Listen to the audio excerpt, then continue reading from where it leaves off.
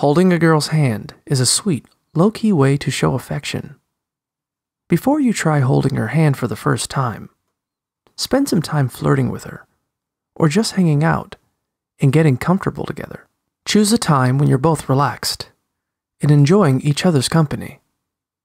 When you're ready, try moving your hand close to hers. For instance, if you're sitting side by side, put your hand down about 1 inch, 2.5 centimeters away from hers.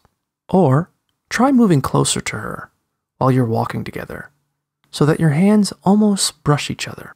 If she moves her hand closer to yours, she's probably interested in holding hands with you. Before you actually take her hand, make some light physical contact. For example, let the side of your hand lightly brush against hers. She might even make the next move and grab your hand. If not, there are a few different techniques you can try. You could gently put your hand on top of hers if you're sitting side by side or across from each other. Or, if you're standing or walking together, try placing your palm against hers, then interlacing your fingers together. For a cute and flirty alternative to a full handhold, lock pinkies with her instead.